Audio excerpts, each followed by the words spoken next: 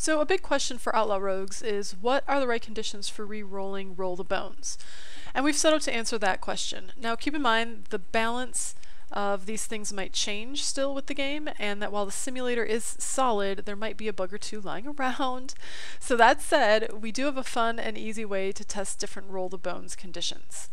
So this is our rotation set up specifically for these Roll the Bone variations. And you'll see this finisher line here, and that calls another section, so let's take a quick look at that. So here you see Slice and Dice, and then a bunch of grayed out Roll the Bones options, which are just disabled versions of this condition. And that means the simulator won't use them.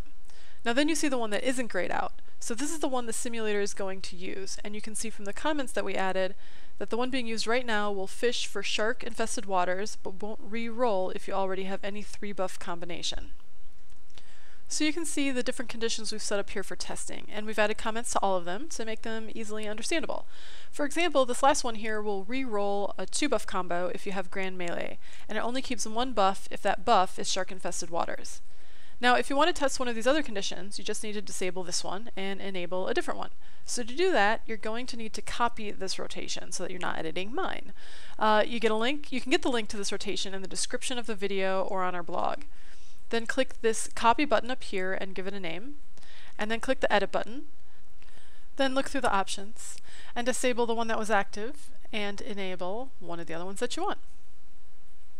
Click save, and that's it. So now when you go to run a simulation, select the one you just made, click simulate, and you're all set. So we love doing tests like this, and we enjoy helping people like you play with these tests too. So if you have other questions for other classes, just drop by our Discord and we'll help you out.